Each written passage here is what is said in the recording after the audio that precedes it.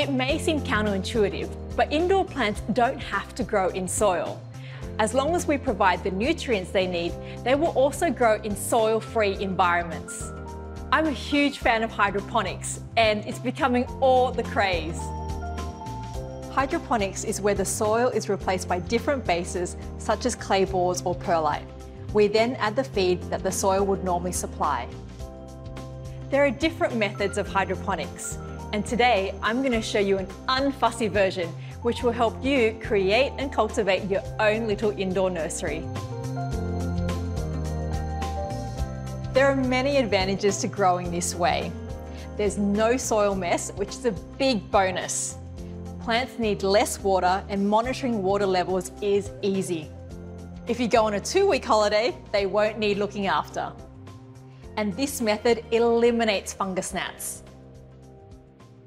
My 2 favorite materials to take the place of soil are clay balls, which is also known as LECA and stands for lightweight expanded clay aggregate, and the gardening favorite, perlite, which is volcanic rock that's been heated to an incredible temperature and then rapidly cooled.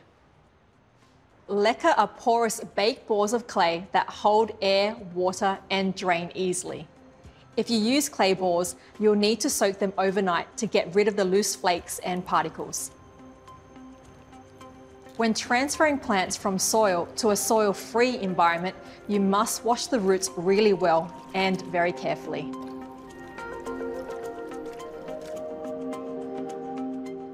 For each plant, you'll need 2 pots, one smaller than the other. The smaller one should be perforated to allow the nutrient-rich water to flow around the plant's roots, while the larger one needs to be watertight. If you don't want to buy a perforated pot, you could always punch holes into ones you've got lying around at home. Here I'm going to plant up this peace lily into clay balls. The clay balls provide a soilless structure for the roots to latch onto. I'm going to part fill the mesh pot, then place my plant in the center and backfill with some more clay balls. You can give the mesh pot a little shake just to help settle the clay balls between the roots. And fill to the top of the container. It can get a little messy. So that's basically it. And in a little while, I'll add the nutrient-rich water. It's as simple as that. Clay balls tend to dry out quite quickly, so try plants that like good drainage. My favorites include dracaenas, philodendrons, and anthuriums. They love this medium as they would normally thrive in a loose soil mix that isn't too moist. A great alternative to clay balls, especially if your plants like a little bit more moisture, is perlite. It has many advantages. It's lightweight and cheap, and it can hold up to 4 times its own weight in water. Wet the perlite before using.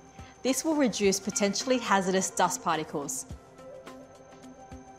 Moisture-loving plants like this alocasia will love perlite, along with ferns, vegetable seedlings, philodendrons, and anthuriums.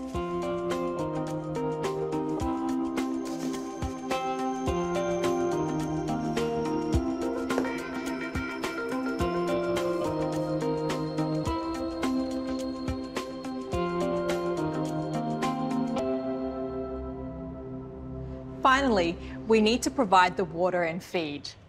There are hydroponic fertilizers on the market, or you could use a general liquid feed.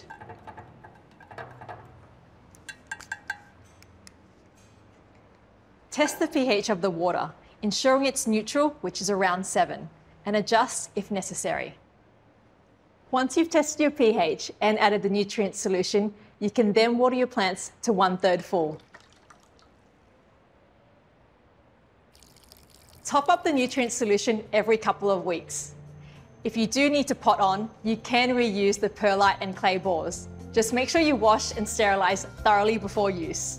And flush out the whole pot every couple of months by watering from above with plain water. This helps remove the buildups of salts and sediments. Nurturing pot plants without soil is an easy and simple way to add to your gardening skills and gives your plants a great new look. Think of it as inviting a guest into your home who's clean, tidy, and provides a long-lasting friendship.